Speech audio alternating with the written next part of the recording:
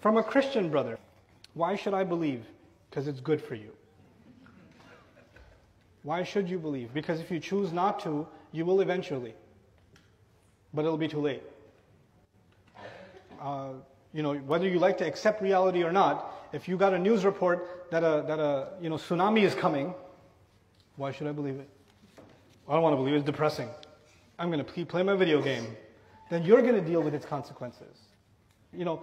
Belief is not a luxury. It's not the same as, why should I buy these shoes? Or why should I eat at this restaurant? That's a consumer.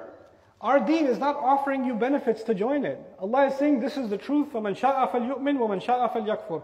Whoever wants, they can believe. Whoever wants, they can disbelieve. They can walk away. Allah is not in need of you believing or me believing. We are in need of accepting the truth, because it only benefits ourselves. How did the Prophet Muhammad know that the Quran was sent from Allah and not from an evil spirit? Because he saw Angel Jibreel. He saw Gabriel himself. And because of the words themselves. And the idea that, it was sent by an evil spirit. What evil spirit tells you to mend the ties of kinship and stand up for justice even if you're being tortured yourself? What devil teaches this? What devil teaches to take care of the orphan and not to allow anybody to be persecuted?